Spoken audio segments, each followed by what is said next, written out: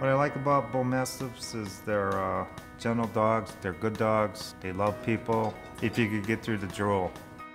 Well, we took our dog for an exam because he wasn't feeling right. Our vet checked his heart and he said there's like a little murmur. So that's when they did some testing and they found that he had the hole in his heart. Maxwell's condition is an atrial septal defect. He has a defect in the upper chambers of his heart that allows the flow of blood from one side to the other that should not occur. There aren't good medical therapies because this is a hole in the heart, and so a medication isn't going to fix that. And I knew with the work that Dr. Cheatham does in children and adults with congenital heart disease that his expertise and his skill set would be able to close this in a human, and so we wanted to transfer that and offer that to Maxwell. It's very common in children.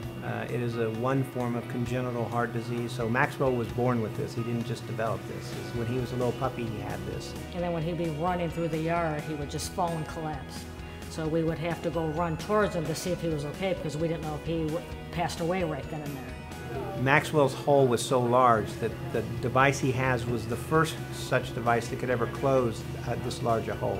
This is the ASO, or the atrial septal occluder, and it has two discs that go on either side of the hole that close the defect in Maxwell's heart. These devices are initially developed in animals for the intent to use them in humans, which is appropriate. And the nice thing is when physicians such as Dr. Cheatham are then willing to help us bring them back to the animal, and it's a nice synergy, I think, between both fields of medicine.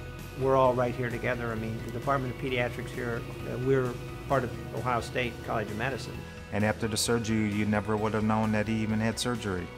But he's just gotten a lot stronger, and he's a lot happier.